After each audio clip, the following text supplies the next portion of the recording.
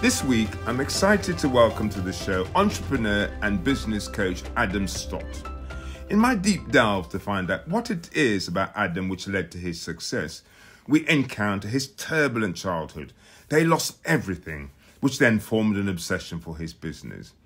And we will discover how having a child totally changed his perspective on life. I'm pleased to have with me here, well, I'm going to call you the famous Adam Stott, because I'm seeing you so many times on all these different social media platforms, and I think that you are a testament of actually how to do it. It's fascinating. Oh, thank you. Listening to all of the advice that you give in terms of marketing, because like you, I'm a great believer in marketing. It's no good having a fantastic product if you don't know how to sort of market it. So welcome to my podcast. I'm really pleased to be here. It's great. And now the theme of this podcast is success is not normal. One of the reasons I'm quite fascinated to talk to you is because you will get a lot of people coming to you who want to launch their own business, who want to be entrepreneurial.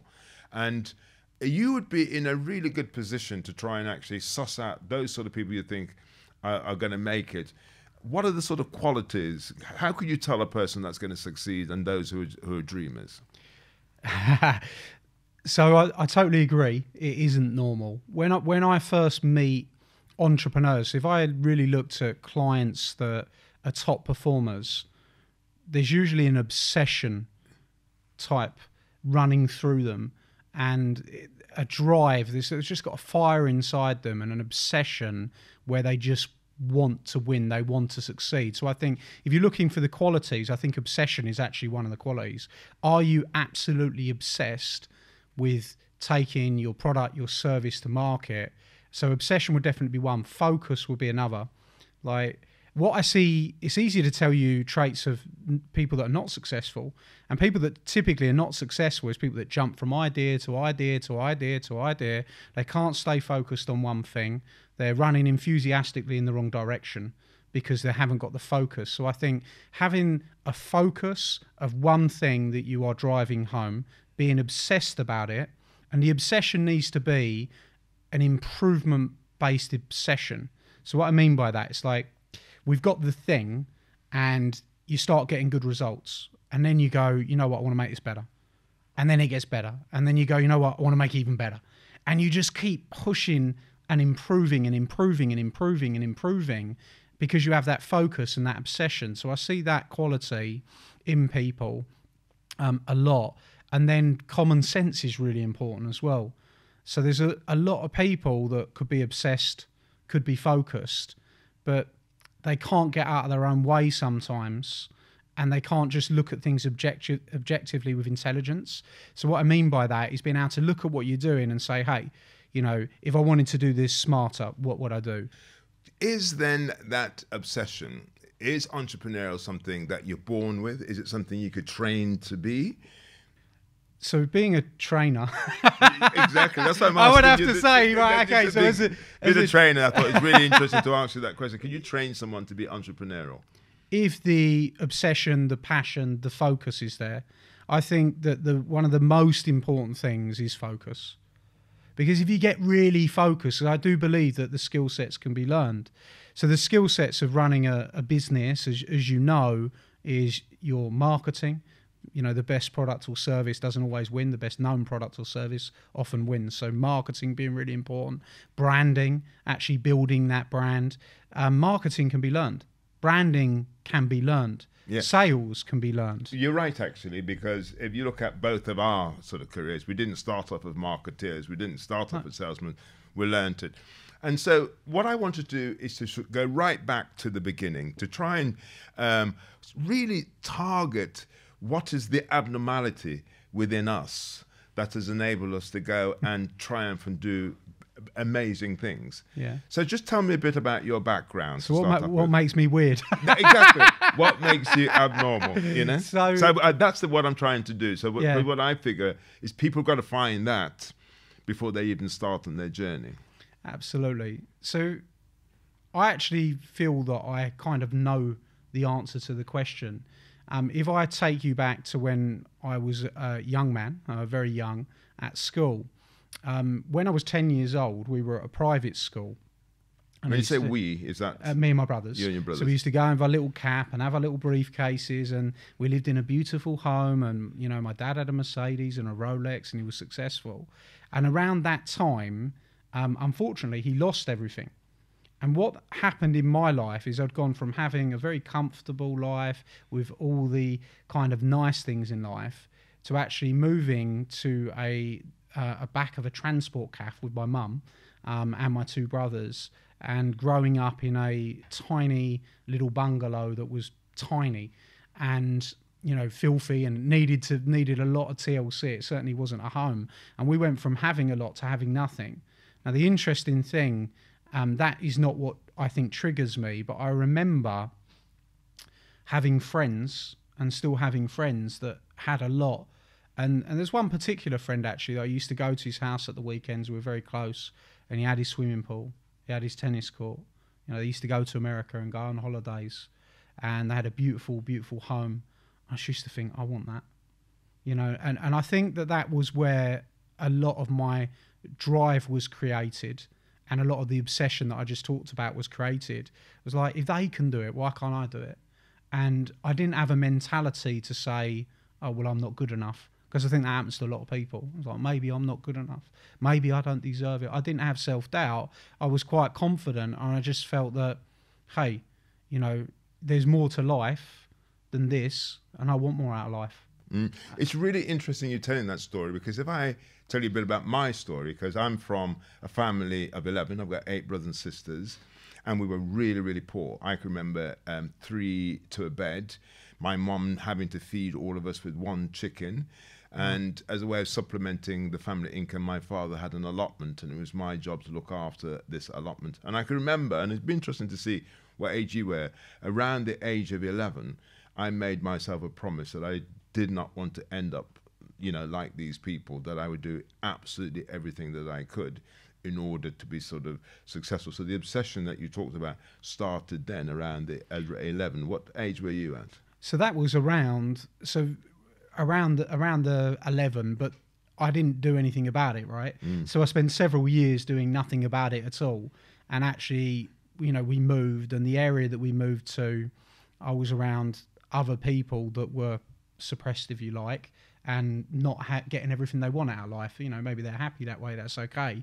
But I was in an environment for quite a number of years where everyone that I was around wasn't really aiming high, didn't want to do much. And I spent many, many years not actually tapping into how am I going to change things.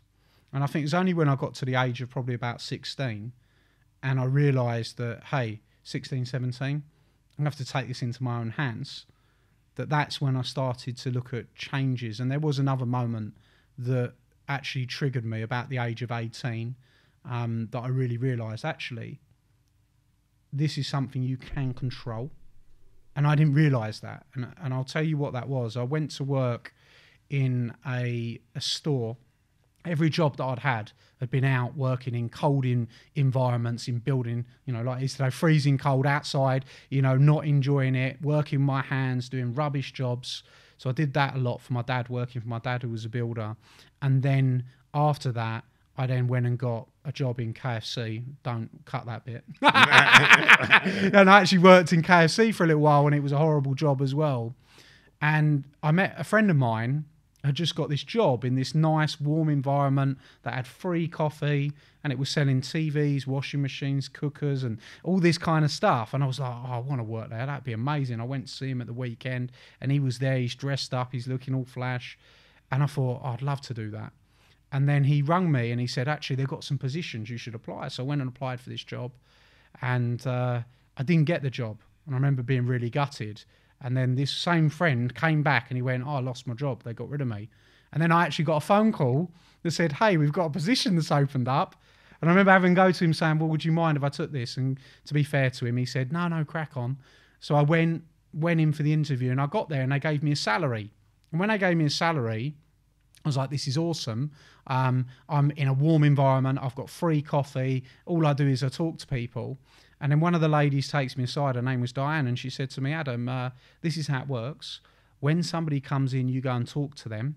And when you go and talk to them, if they buy a TV or they buy a cooker or they buy a washing machine, you get 3 to 5% of the sale. And I was like, no, that's not how it works. You're paying me already. It's like, no, you get that extra. I was like, what? And literally, I changed, and it transformed me because I had actual control. I could impact and influence the amount of money I was making. So all of a sudden, I turned into the Tasmanian devil, running around, meeting people, trying to do business with people. Wasn't very good at it, but I had enthusiasm, which is incredibly important. And that showed me that actually you can impact and you can make changes yourself, because I didn't know until that point you could. I felt like everything was given to you. Do you understand what I mean? And I think when you're relying on somebody giving things to you, you don't tend to get very much. Yeah, you know, if it's meant to be, it's up to me, yeah? Exactly. And so everything you're talking about is mindset. Yeah. So none of this is about an education. Yeah. This is all about how you change your sort of mindset. And one of the challenges I think people have if they want to go and do their own thing is about actually changing the mindset. A lot of people think you need to be qualified or you need funding. Actually, no, the most important thing you've got to sort out is sort of mindset. But let me just go back then to your father. So how did your father feel when he lost everything, and then what did he do from that place? So my dad, who was successful in the 90s, he had an underpinning business in building. He expanded that out and got 2 transport cafes.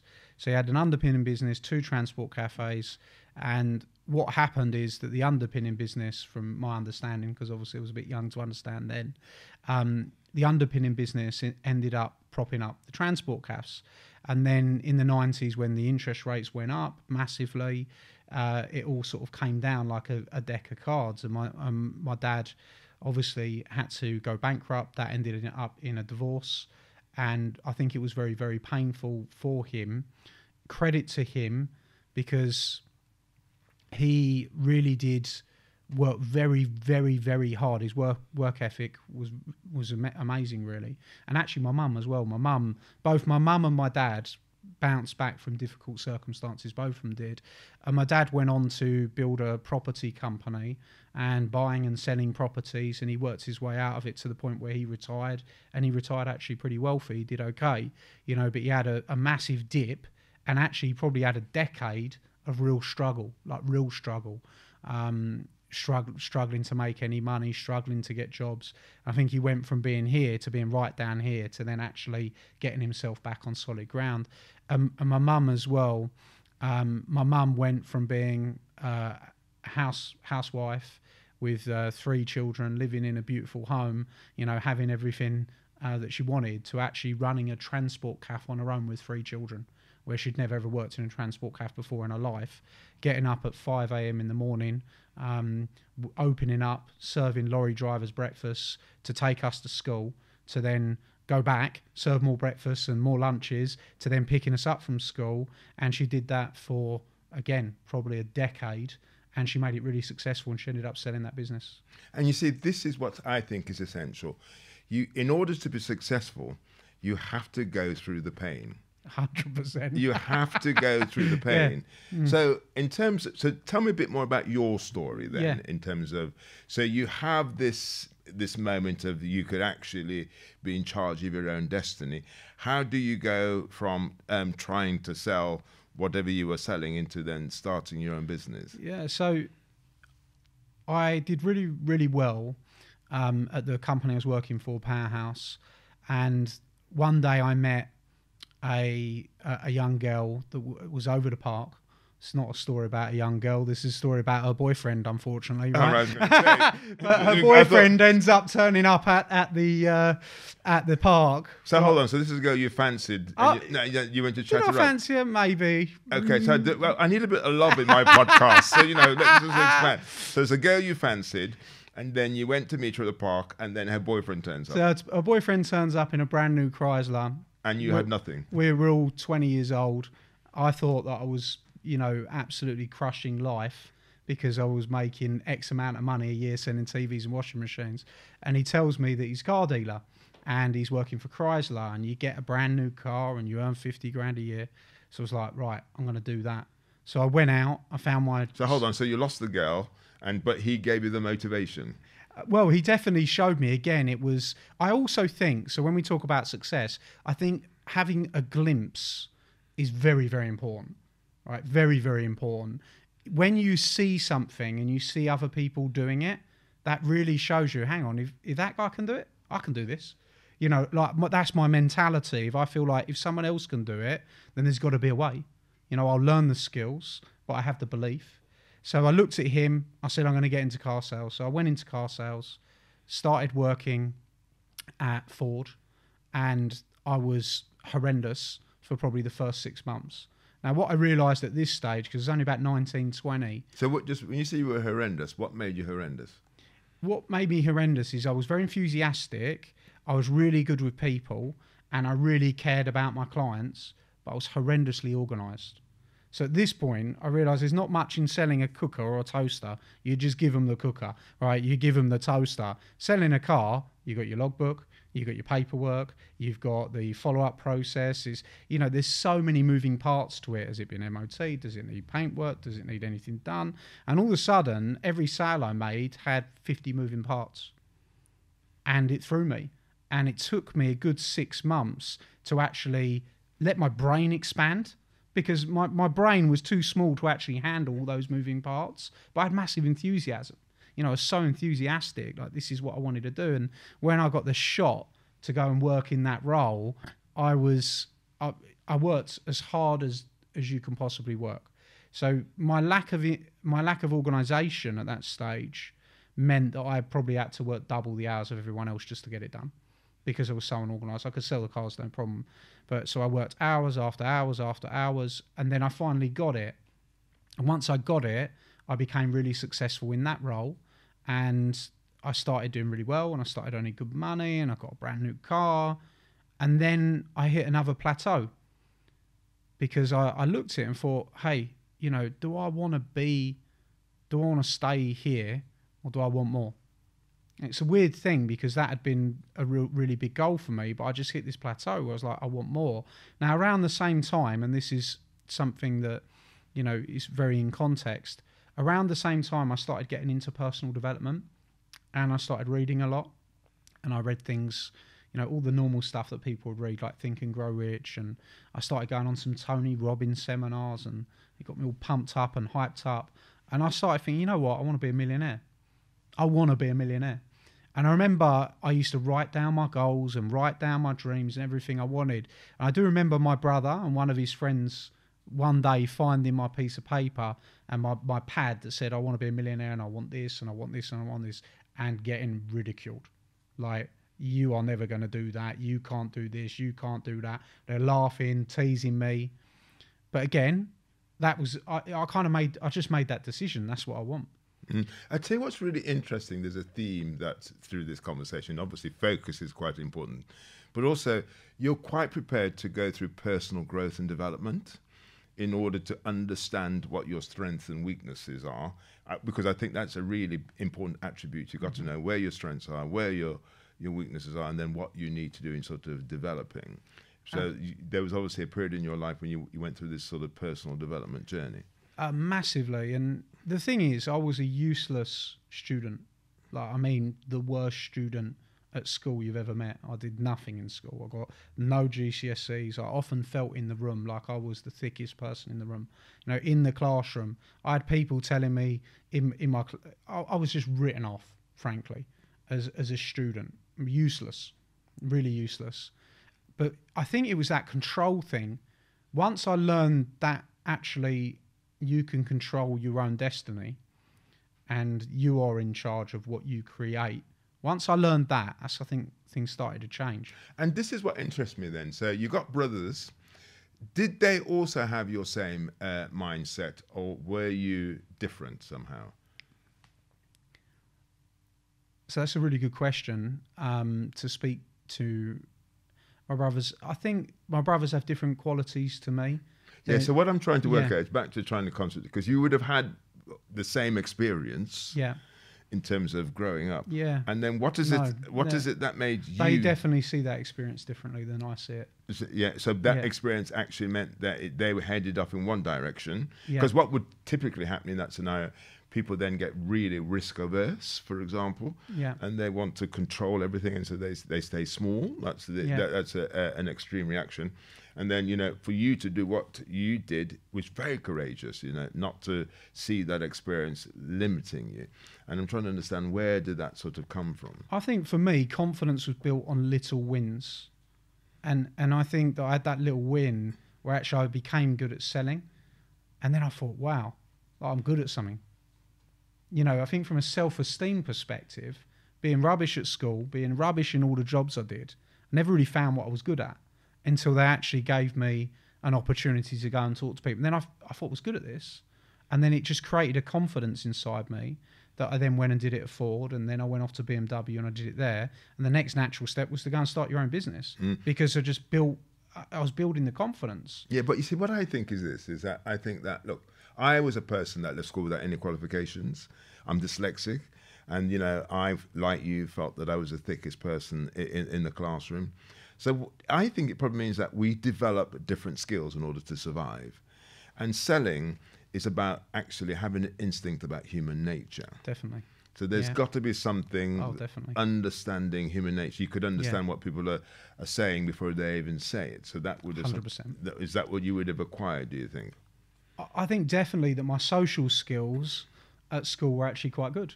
You know, and I think that as a skill set, definitely the brain is wired in different ways, isn't it? So somebody, and often actually, I don't think I'm not good at spelling, but I'm not dyslexic. So I'm not, I wouldn't say that I'm dyslexic, but I know lots of successful people are. And I think that the brain is wired more towards creativity than academic.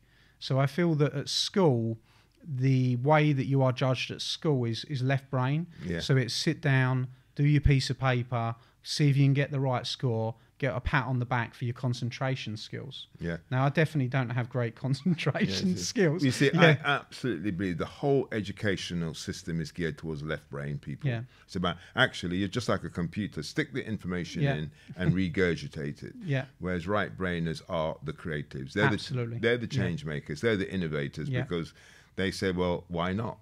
Yeah. Who says you've got to abide by this rule? Yeah. It's challenging the rules of convention. So I've always believed that the more and the rebel. Exactly. Yeah.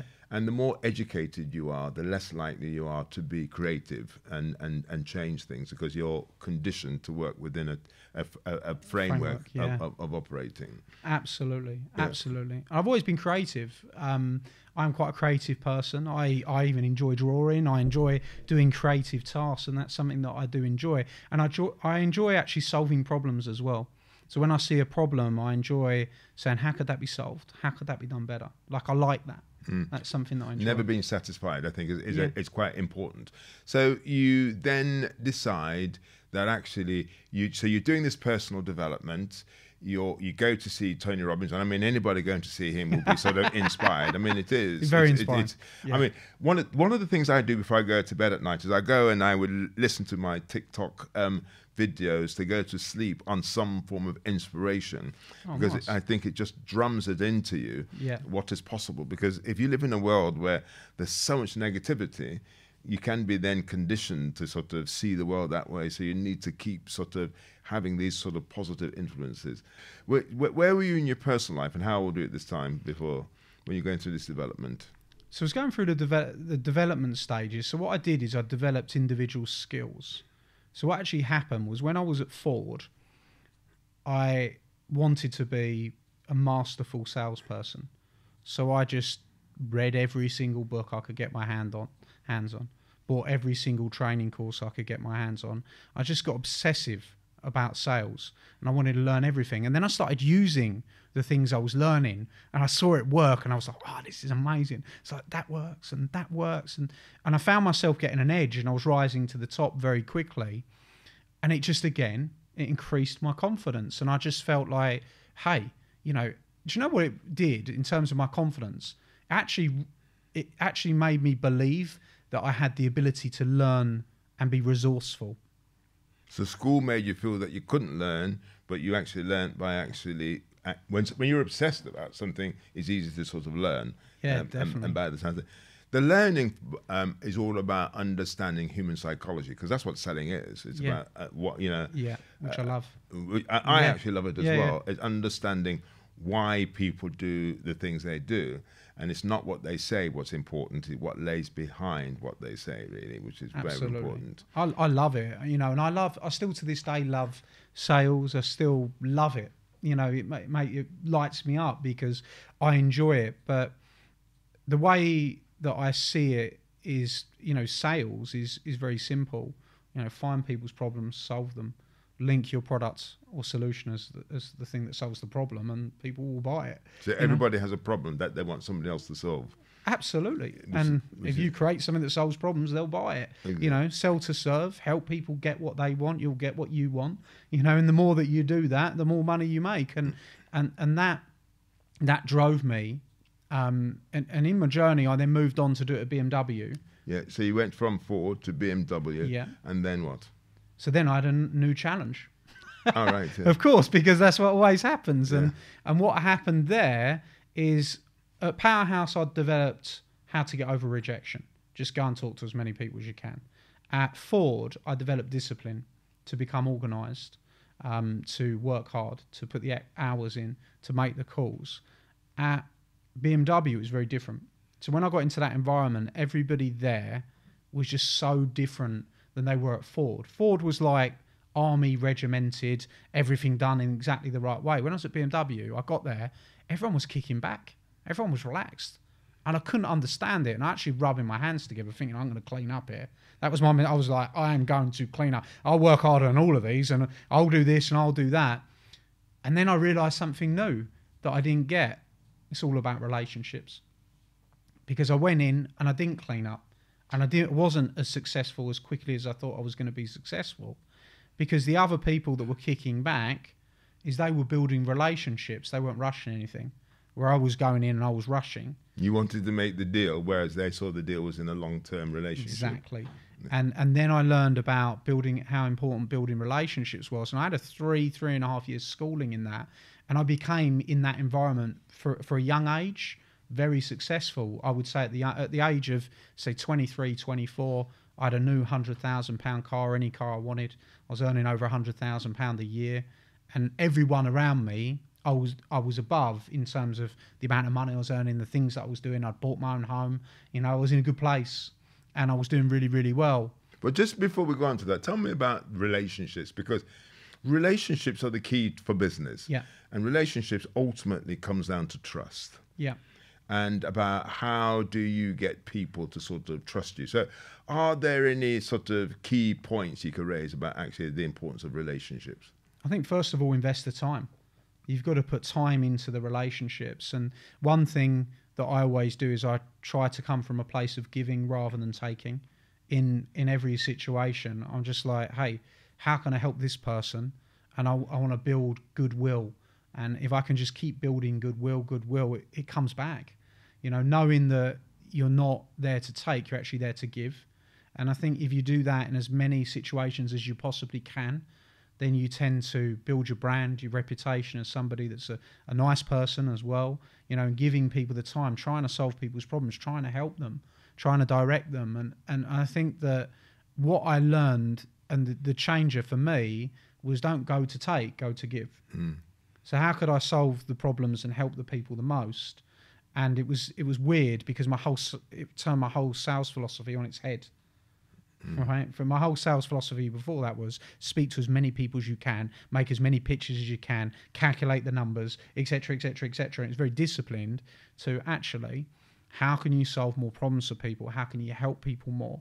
And when you do that, then you've got referrals coming out of your ears. You've got people recommending you coming out of your ears. You've got people that want to be friends with you, people that want to spend time with you. So I think investing time is very, very important, and go to a place to give rather than to take. That's a really good piece of advice. So that's a big piece of learning to be successful, because you can't be successful without actually the relationships and investing in relationships. Massively, yeah. So you do that, and then what else in your journey? So what happened then is I did really well at BMW, got really, really successful, and then control was taken away from me, and it was a bit of a trigger point for me. So what happened was I just had a massive year. You know, I remember them holding up my paycheck as a 23-year-old man saying, hey, everyone, Adam's just earned £17,000 this month. You know, some of you are earning £2,000 a month. He's earned 17, right? You know, you need to do what Adam's doing, and he's the best salesman and all that. And I loved it.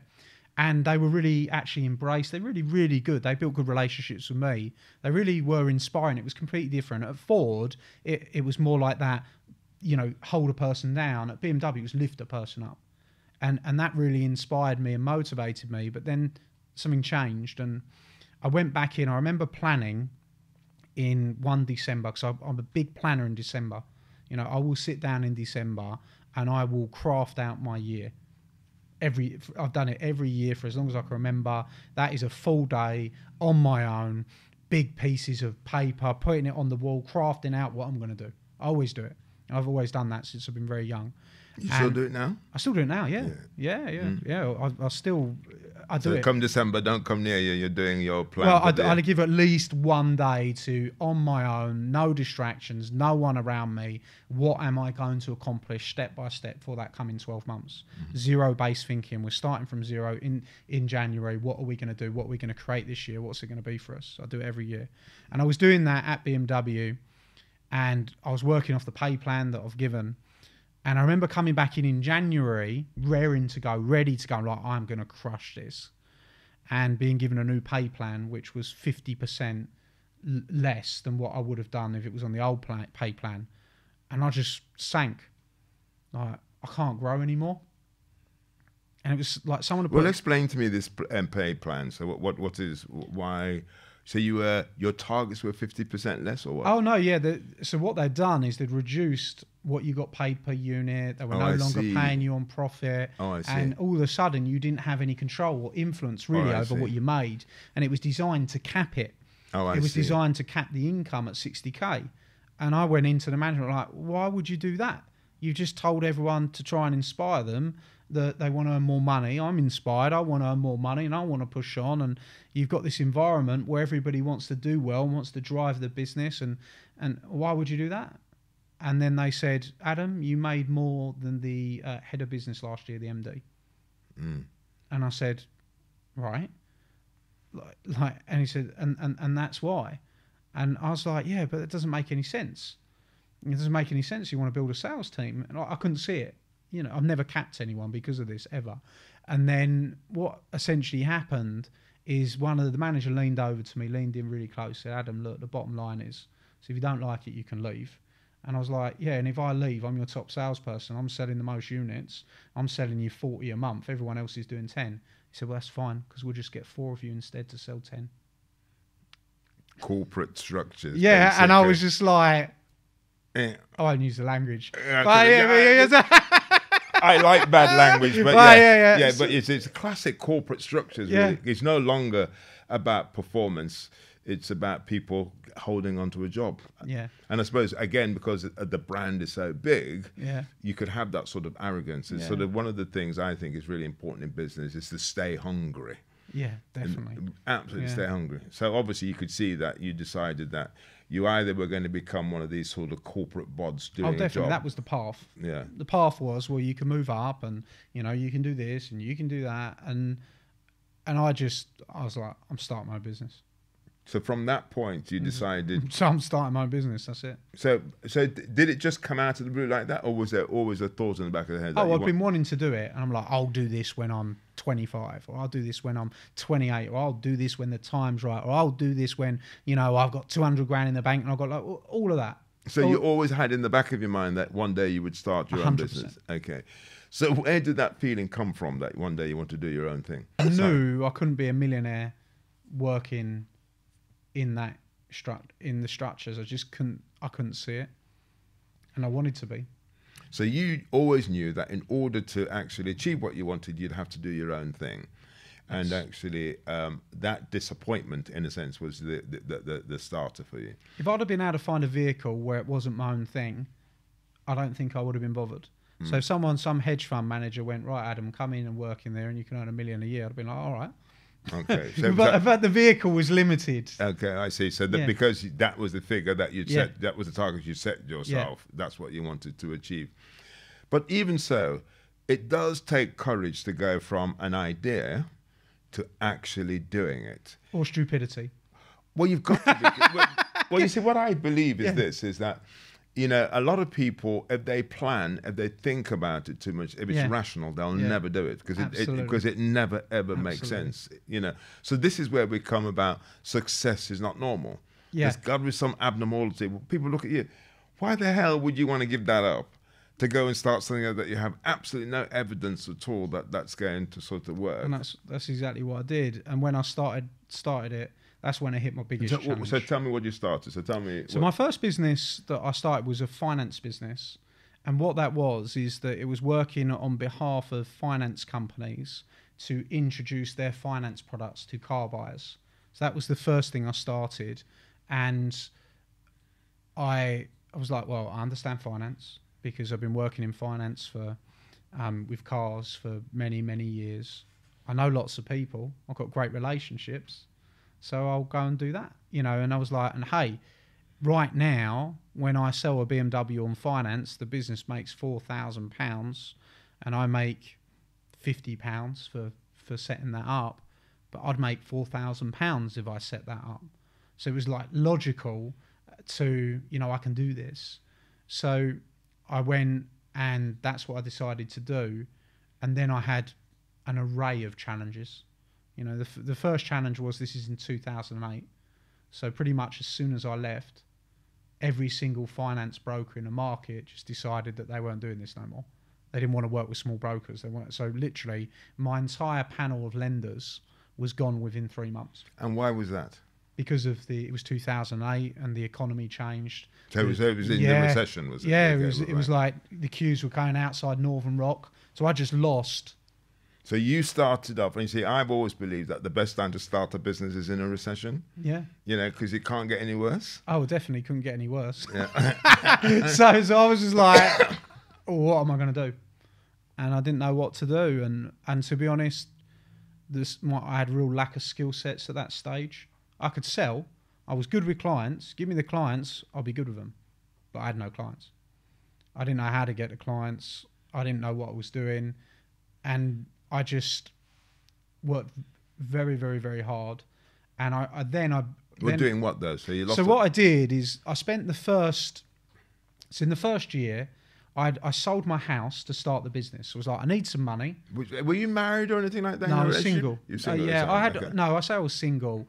I had girlfriends on and off, but it wasn't something that was basically an anchor that could drag you back or make you consider. I think that for me, I think I sacrificed a lot of relationships on this journey. You have to. What I think is, a lot of people think you could have it all, but if you want to be successful, you've got to therefore give up on the normal things that people have that they enjoy. Absolutely. My friends were out playing football at the weekends, didn't do any of that. Yeah. You know, my friends were going out drinking all the time. Although I did a bit of that, not enough, not like they did, you know, and you know, I did sacrifice a lot of things, and especially when I started my business, it was just like, this has to work, and it was very different because I had nothing around me. I sold my house, so I got 50,000 equity out of my house.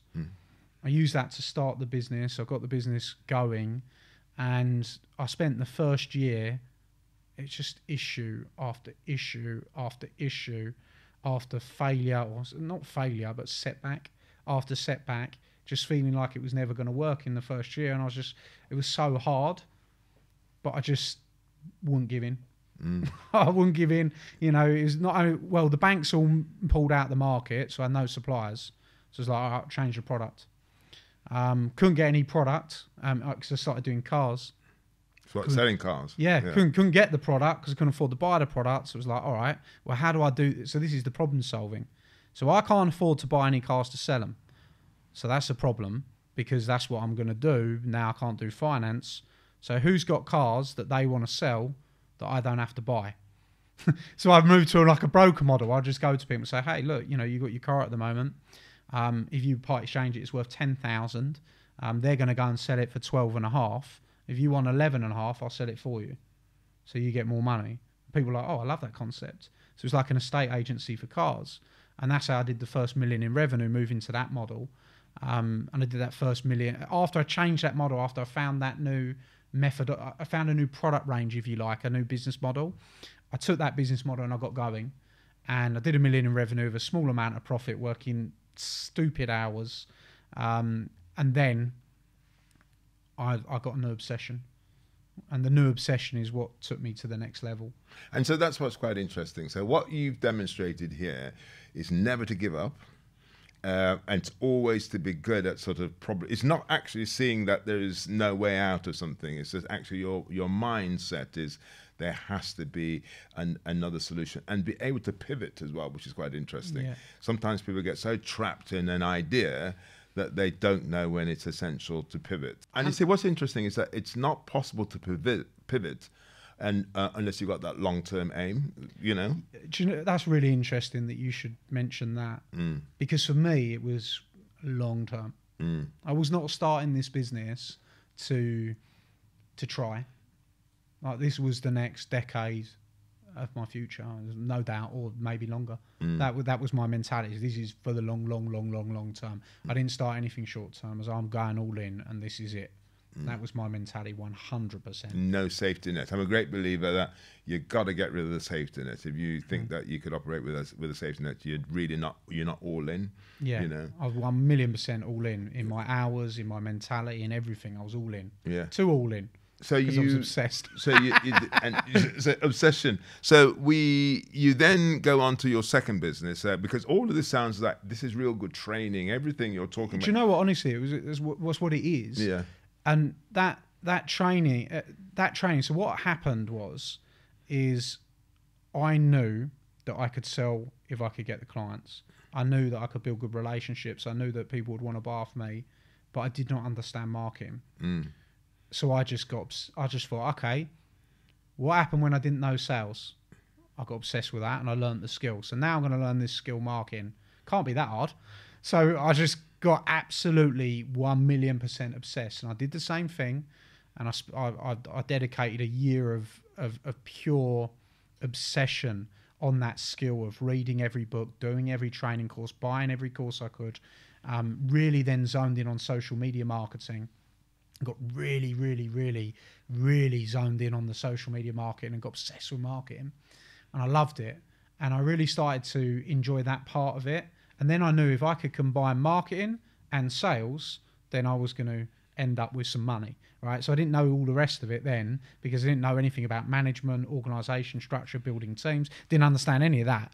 But I knew if I could get the leads and I could look after the people, then I knew that we were going to grow. So I did that, and that really accelerated the business. That took it from $1 million to 2.9 million, then to 4.3 million, becoming more profitable. And by the time I was about 28, 29, the business was doing 6.3 million a year, and I'd driven it hard. We had the largest following in the world at that point on Facebook for an automotive dealer. Just a few years later. And that's when I hit new challenges around really. And that business was what? That was the car business. Car business, yeah, selling cars via social media. Yeah, selling cars via social media. Yeah. Okay. Yeah. So you did that, and then what was the next step then? Well, I spent a decade in that business, growing that business. I took it from being in a tiny little shed-like office, originally in my mum's spare bedroom, to being a £40 million a year company. And that was over a course of a decade, with lots of ups and downs and lots of challenges, and I tell stories on it all day long. But yeah, it was just ups and downs and drive and grit and commitment. And I did that for over a decade from that point. And it got me, it was the vehicle that got me. I was a millionaire before the age of 30 because of that business. So it's a bit like, I could remember, for example, as an 11-year-old boy, I decided that one day I would like to own my own farm. The day that I bought my farm, I'd completed the circle. So when you became the millionaire, you completed the circle. And then you had this big moment where I remember thinking, well, what next? Do you know what I mean? That's a really interesting point, actually, because I've not heard anyone frame it in that way. But when I did achieve that, that's when I wouldn't say I lost interest, but I found it hard to pinpoint another focus of what do I want to do. And actually, yeah, I found that difficult. It was just like, do more of the same, make it better, make it. And look, to be honest, success, the way I see success now is make it better, make it better, make it better, make it better, make it better, make it better. There's so many intricacies of a business that we could focus on. We could look at the client service and we could just make that better, better, better, better, better. You know, and you could do that in every portion of a business. But it's quite hard to do that, you know, especially when you're wide in that way. And actually, I found myself getting distracted. The bigger it got, the more distracted I got. So what then made you go from that to what you're doing now? So what happened is around when we were around, I was doing about 33 million pound a year, making a lot of money. I now had 5 sites, I had 120 staff, and I did meet a girl, and we had a little boy at that stage, and that actually changed my life quite a lot. You know, having my little boy changed everything for me, really. And then when my son was about 3 years old, he was diagnosed with autism. That changed a lot for me as well. That made me realise that I was going to have to be a better dad. And actually, life started changing. And also around that time, I was being asked, so from a PR perspective, they were starting to put me on magazine covers. I was getting articles written about me constantly. I was doing things that were quite innovative. So we were using a lot of innovation in the business. We were getting noticed. We were pretty much known as the best marketed business in the entire industry.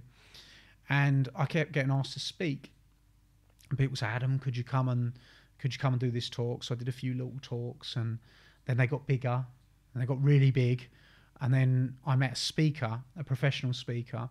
I said, hey, do you want to come and I'm doing this event at the Excel. Do you want to come and share the stage with me? And do you want to talk for a bit on the stage? I was like, yeah, of course.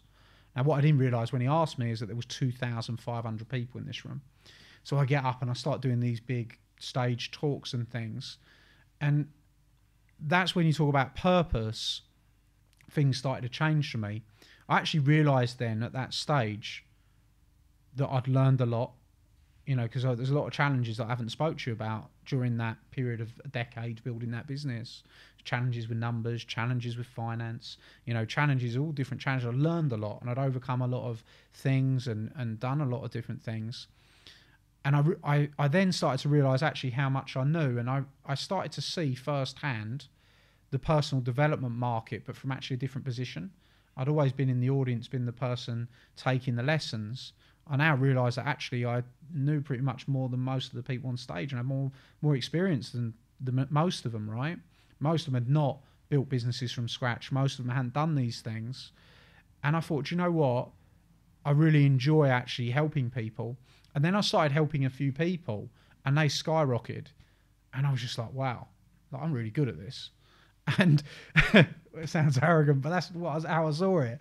And I got a bit intoxicated by that world, because it'd almost been like that world had given me what I... You joined the gods, the ones who actually give out the advice. I joined the gods. You know. Well, it is. It's interesting way of seeing it. Yeah. I mean, I'm a great believer in that to be successful in life, one of the tricks is to find your guardian angels. Find those people who are going to go out of their way to give you a break, and you got to put it out there in order for those people to then come to you. So I think it's really, really important. Absolutely. And I just felt like I really enjoyed that world, and I got so much more out of being in that world. I got so much more from helping people than I did sitting in a management meeting looking at P&Ls and looking at gearing ratios and things like that. I was tapped out, to be honest. And I wanted to be in this world, and I wanted to be helping people. And then I started speaking. I started my own coaching business, and that started to really take off. And I just thought that, hey, this is actually what I want to be doing with my life. And to be fair, for about a year, I'd been neglecting the big business that I built, you know, and I'd been off traveling around the world, speaking, doing other things, leaving a management team in charge. There was problems and issues. And I just thought, you know what? I think it's time for me to change. I made the change. And the change was? Well, I ended up closing the business that I'd spent a decade building, which was mad, really, because had I sold it at the right point, I probably would have had an 8-figure exit on it, right? But I didn't get that. In fact, I had an exit where I'd put my hand in my own pocket, right? Because, and that was hard, but not actually as hard as I felt. It's harder on other people around me more than it was me. And that's a strange thing. So this goes back to being weird, because at the time, my other half that I had the baby with was mortified at the thought of me being a speaker, being a coach, training business owners. She just couldn't think of anything worse. She was mortified. Everybody else thought I was a bit mad as well, but I was just like, I knew. But why do you think those people were mortified at the idea that you're going to be up there speaking? Do they think you're not good enough, or do they think it's something that other people do? I think they didn't understand it. I don't think it was, and I don't think when people try to talk you out of things, or when people say these things, often it's just coming from a place of them caring about you. They just don't know how to express it, right? Mm. Or I think it's all about how... Or fear for them. Projection, yeah. Yeah, it's absolutely... I mean, I think fear really controls people. Yeah. And for us to achieve the things that we've done is that you've got to be able to handle fear. Definitely. Yeah. I think projection and fear is also a part of it. You've got some people that, will try and talk you out of things and they've got your best interests at heart because they think you're making a mistake. You've got other people that talk you out of things because they don't want you to change, or they don't want a mirror held up to them and showing them what is possible. You've got all these different sort of parts of it. So what's another one of my sayings is that you and I have had to make a friend of uncertainty. And most people think that there is such a thing as certainty. We know there isn't, and therefore we're not afraid of that uncertainty. And if you look at your story, all those uncertainties was your training ground never to be frightened of it. Whereas a lot of what I call the normal people are desperately in search of some form of certainty. We're happy. We know that the only thing that's certain in life is that life is uncertain. And then... and then you run with it. You're at one with it, I suppose. Yeah. I think on uncertainty, I think like you can only stack the odds in your favour. You can't control everything, but you can stack the odds in your favour as much as possible. And I think that's what I've always tried to do, rather than worry about what could be. If there is a worry, I'll say, okay, how can I make sure that I stack the odds in my favour to avoid that issue? So, and that you'll always be all right, really. I think there must be something deep within that makes you think, whatever happens, well, your story says that you'll always be all right, And I do feel like that. I don't know whether that is... I do feel like that, I feel you only live once. You've only got one shot. Well, as far as we know. So you got to take it, right? You got to do everything that you want to do. I'm generally a happy person. I'm happy with my life. I'm happy with the things that I've done, and I just think you've got to live your life. So you decide to close down that business. You split up from were you married, or was that your partner? No, so we were engaged at that point, but we weren't married. Yeah. So that's one of the that's a classic situation where something you got to give up. And then what happens? You then start to get into this sort of personal training. And so where would you say you're at now then? Oh, so that was, I've been now in the coaching and training business that I've got, and I've got other businesses now as well, for about 6 years now, 7 years. And we built that into, a multi-million pound company, very successful, very profitable. But more importantly than the money, we've got thousands of clients. We do an amazing job with them, all right? And we do an amazing job with training them on marketing, sales, branding, numbers, their mindset as well, looking at the aspects of success and really helping people every step of the way. I've done it worldwide now, spoken all over the world. We do primarily look after people in United Kingdom. We look after businesses that want to grow, and we help them through those growth stages, and I love it. Okay. So what is your personal purpose now? So you were very clear in your purpose, wanting to be a millionaire, achieve that. What is now your personal purpose? So now my purpose is really to help as many people to be able to build businesses as possible. You know, we've already created thousands of £1 million, say thousands, we've created hundreds and hundreds of £1 million companies, and I want to create at least 1,000 £1 million companies, right? We want to build those companies up and help businesses. And I just love what I do now.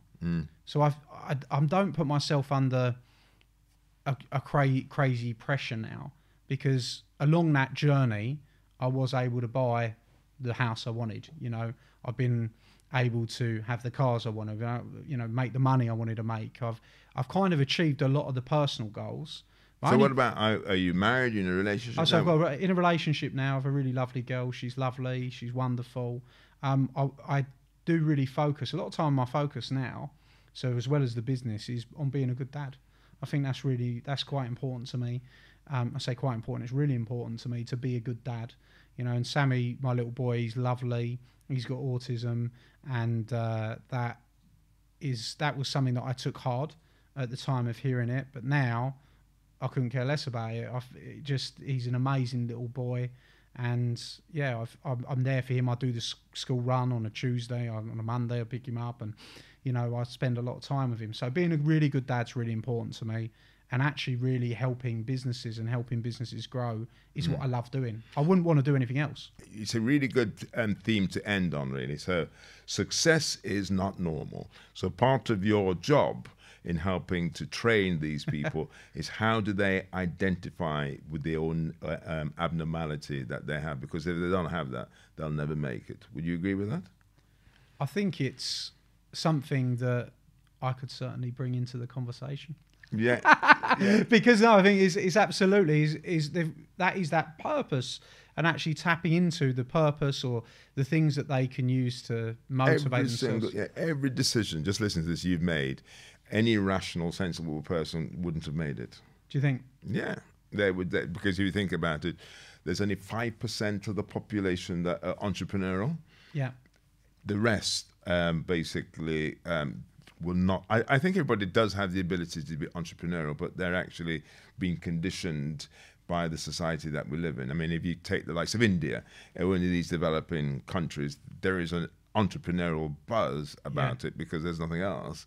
But the more we become sophisticated, the more it actually brings about a culture of dependency. And so the likes of you and I know it's down to us that there is... Absolutely. Do you know what I'll say to add to that, because I think it's really important, is a lot of the people that I train don't actually want to be at the level that we might perceive to be successful. Not all of them coming through are, like you said, as mad as me. or they don't actually say, I want to be like Adam, or I don't want... That's not actually what they want. You know what a lot of them want is they've took the leap. Most of the people I train with now took the leap to be business owners, and they might feel a bit out of their depth, and they want structure, stability. They want to actually break the chains of addiction to business to be able to spend more time with their families. They want more balance. But there are a few, and as you say it, then I can vision those people. I say a few, there's quite a few that have got the ability to go all the way to the top. And I think for those people that want to go all the way to the top, then I think that you're absolutely right. And so if you want to go all the way to the top, get in touch with that abnormality. Exactly. So part of what you have to identify, I suppose, is where do you want to get to in terms of, it's a bit like, do you want to have a lifestyle business? Yeah, absolutely. Or do you want to make Which was odd for me. Huh? Just so you know, it was odd for me. What? That was odd for me, that when I started training people, I actually had to learn that. That was part of my learning curve. In the first year of running a training business and a coaching company, I just presumed that, they'll all want to be millionaires. They'll all want to make loads of money. They'll all want to do this. And they didn't. And I found that strange. So I actually saw, like, no, they don't actually want that. They're happy to, they want to get their weekend back. And that was their goal. So their goals were very different to mine. Now, some are not. But many actually are more focused on the balance that they get in their life and actually creating those balances. They're not of that mentality, of that obsession and that focus. You know, I did the TV show Rich House, Poor House with... was on that for 2 episodes where I swapped homes with Kip too, and that was something for her. was the focus. She actually has the focus and the dedication. But you're right, it's definitely an abnormality. It's really interesting. Listen, it's been absolutely fascinating talking to you. It's been really, really enjoyable. And thank you very, very much for agreeing to do this with me. It's been great fun. So glad to see you again.